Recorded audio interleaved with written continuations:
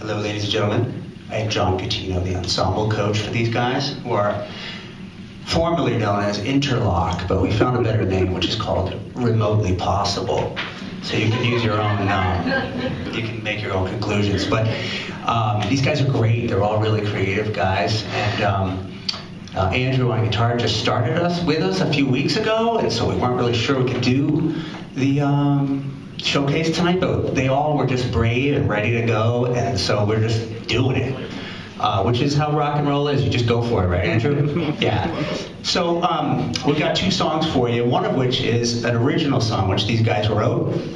And I'd love to just encourage kids to write their own music, because it just gives them a chance to be creative and not have a predetermined standard that they have to live up to, you know, so they can just have fun with it. It doesn't have to sound like anything except them, which this will. And this is called... Yeah, that's what I'm talking about.